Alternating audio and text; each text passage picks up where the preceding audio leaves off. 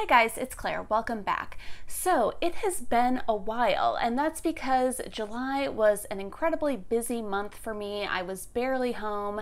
As some of you may know, I took a road trip at the start of the month to go see one of my friends in Wyoming, and then last week I was home in Wisconsin visiting my parents. So it's been a great month in a lot of ways, but it was also kind of a wash reading-wise. But I did get to a handful of books that I wanted to talk about, and then I also thought I would throw in some of the very mediocre vlogging footage that I took while I was in Wyoming, in case you're at all interested in that. So let's get into it. So my last video from a few weeks ago was a TBR for my Wyoming road trip, in which I really had the best of intentions and carefully selected several thematically appropriate audiobooks. And in the end, I only ended up listening to 2 of them.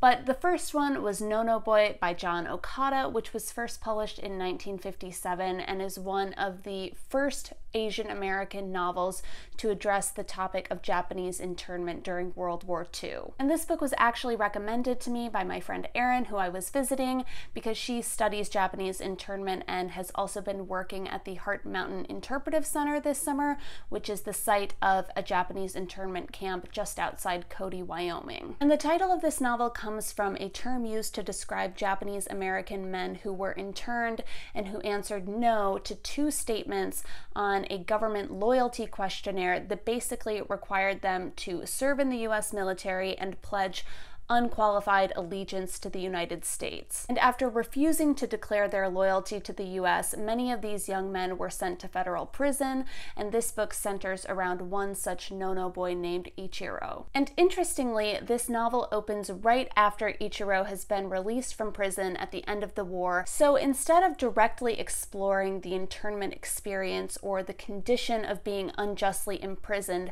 this book really delves into the social and psychological aftermath of internment. So this book really explores all the anger and alienation that Ichiro feels as he tries to rebuild his sense of identity as an American who has been rejected by his country, first through internment and then through the social ostracization he faces as someone who didn't serve in World War II. At the same time, he also doesn't feel a significant connection to his parents' homeland of Japan, and often his sense of rootlessness and aimlessness manifests as anger and resentment towards his parents, particularly his mother. And in that way, the novel exposes some of the fractures within the Japanese American community. And although I wouldn't call this book a page-turner necessarily, and although the plot is sometimes aimless and meandering in a way that I guess echoes Ichiro's driftlessness, interspersed throughout the story are these intense and powerful internal monologues in which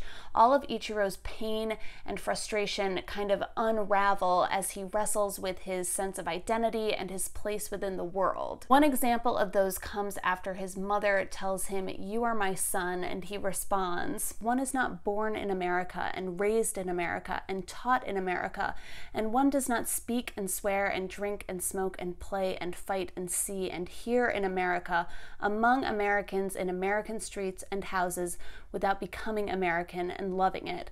But I do not love enough, for you were still half my mother, and I was thereby still half Japanese, and when the war came and they told me to fight for America, I was not strong enough to fight you, and I was not strong enough to fight the bitterness which made the half of me, which was you, bigger than the half of me, which was America, and really the whole of me that I could not see or feel. I am not your son, and I am not Japanese, and I am not American." So it's passages like that that I think make this a worthwhile read. And if you're at all interested in Asian American literature, then I think this is a must-read book as a historical text and an early example of real outrage about Japanese internment and racism against Asian Americans, which are too often buried and ignored by history. And I should also mention that my friend Erin is a part of a really cool music group that performs songs inspired by Asian American experiences and Japanese internment in particular,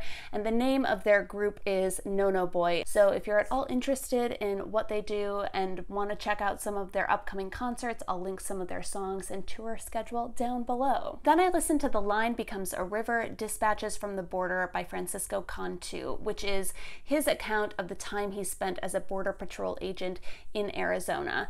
And although I guess you could call this book a memoir, it's really more a series of loosely structured vignettes of his time on the border, the people and migrants that he met during that time, and the dreams that haunted him before and after the fact. And interwoven throughout it all is some of his own personal history as well as some history about the border itself. And while I found individual pieces of this book sharp and evocative and meditative, as a whole, I thought that this book kind of lacked cohesion and didn't quite feel complete. And one of the biggest questions looming over this whole book is, why is Francisco Cantú working on the Border Patrol at all? He is the grandson of a Mexican immigrant and grew up near the border in Arizona, and then he left to study international relations at American University. And he justifies the choice to come back to Arizona and join the Border Patrol by saying that after years of studying and talking about the border, he wanted to really understand the reality of it and experience it for himself, which I understand to a point, but throughout the book you get the sense that he is very disturbed by what he sees as part of the Border Patrol and by some of the corruption and practices within the Border Patrol, and his mother is a recurring figure who serves as kind of the voice of reason and his external conscience throughout the book, and she tells him more than once that if you are part of a system for too long, you become that system. And for me, I never really understood why he stayed in the Border Patrol for as long as he did. So I just spent this whole book kind of wishing that I'd had a better sense of his own personal motivations and his place within the story. That being said, this book is beautifully written, and the way that he writes about the border itself and the elusive and constructed and constantly shifting nature of the border is often quite moving and thought-provoking. And he raises important points about how border crackdowns have served to weaponize the landscape as they push migrants farther and farther into remote areas of the desert. And I found all of that really valuable and important to think about. But I just wish that this book as a whole had had a stronger sense of purpose, because as it is, it feels kind of like a first draft that really could have been fleshed out into something a little bit more probing and more substantial. And lastly, the best book I read this month was Like Eating a Stone, Surviving the Past in Bosnia by Polish journalist Wojciech Tochman. And this is a slim volume that chronicles the aftermath of the Bosnian War, which was a conflict that lasted from 1992 to 1995 and left over 100,000 people dead, many of them Bosnian Muslims who were the target of a Serbian ethnic cleansing campaign. And because of the way that ethnic cleansing was carried out, one of the greatest challenges Bosnia has faced in the post-war years has been the massive task of recovering and identifying the remains of thousands of people who went missing during the war and whose bodies were thrown into unmarked mass graves or scattered through the mountains and the forests, or in some cases thrown down wells. And in spare but searing prose, Tochman follows widows in search of missing husbands, mothers whose only remaining wish is to find their children and give them a proper burial, and perhaps most memorably, he follows a Polish forensic anthropologist who has made it her life's mission to piece together the remains of the deceased and finally provide an answer for the people who have been left behind. And in the midst of all that, Tochman is also witness to the sort of uneasy peace that has settled over the former Yugoslavia, which is a region still deeply divided and reckoning with the brutal consequences of a war that really tested the limits of human cruelty. And this is a book that asks in quiet and indirect ways how a country can possibly return to normal life after a conflict that displaced thousands and that also saw ordinary citizens slaughtering their own neighbors. So this is a sobering but excellent book that I absolutely recommend if you're at all interested in the Bosnian War. Anyway, that's what I read this month. Now please enjoy some extremely amateur footage from my trip to Wyoming. So on the way to visit my friend Erin in Cody, Wyoming, I stopped for a day in Grand Teton to hike around and bike a little bit. So here I am in Grand Teton National Park.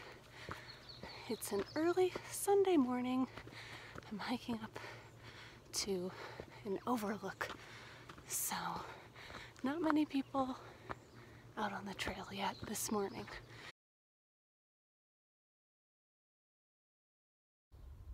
This was my first time hiking alone in grizzly bear country, and spoiler alert, I did not get eaten. I had a nice quiet morning hike up to a waterfall, and everything was so green and the wildflowers were beautiful.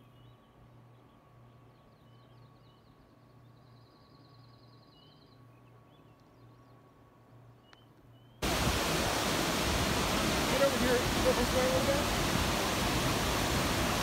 And then I spent the afternoon biking around the park, which was awesome. Grand Teton is very bike friendly, and it's one of the most beautiful national parks that I've been to. The mountains are just so dramatic and rise out of an otherwise flat landscape really suddenly. And I just haven't really seen anything quite like it in America. Then I drove up through Yellowstone National Park and east to Cody, Wyoming, which is a city of about 10,000 people that was founded by William F. Cody, also known as Buffalo Bill. I visited the massive and really impressive Buffalo Bill Center of the West, which includes 5 different museums. I also went on a trolley tour of Cody, which was very interesting and informative. I also visited the local bookstore and did a little biking along the Shoshone River, which runs through Cody. On another day, Erin and I hiked up Heart Mountain, which is a pretty striking mountain just north of Cody, and it was also the mountain that loomed over the Heart Mountain Japanese internment camp that was there during World War II. And it took us about 5 hours round trip to hike up and down the mountain, but it was just an incredible hike, and we were so lucky because all the wildflowers were like popping out. We saw tons of Indian paintbrush and lupin and a bunch of other flowers that I can no longer identify.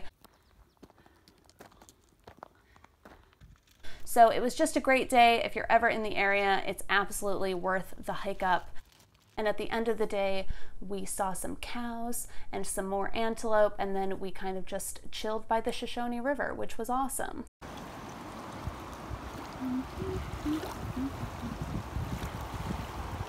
Smile, And then the next day I went to visit Erin at work at the Heart Mountain Interpretive Center, which is an excellent museum and memorial to the Japanese internment site that was located there.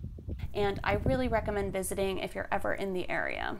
And then we went to Yellowstone and saw a bear on our first morning there, so please excuse the sudden zoom on this video. Literally on our first morning, 2 big elk and then a grizzly bear walked through the edge of the campground, which was great because it was far enough away that we were safe, but also close enough to get a pretty good look. And then we spent a couple happy days hiking and driving around the park. We saw tons of bison and lakes and more wildflowers. If you ever go to Yellowstone and want to see literally hundreds of buffalo, I recommend driving through the Lamar Valley because there are just herds upon herds of them there. I think our favorite hike was probably a quick one up to Trout Lake where we saw actual trout swimming upstream thanks to the kid who pointed them out to us because I definitely thought they were just like red rocks.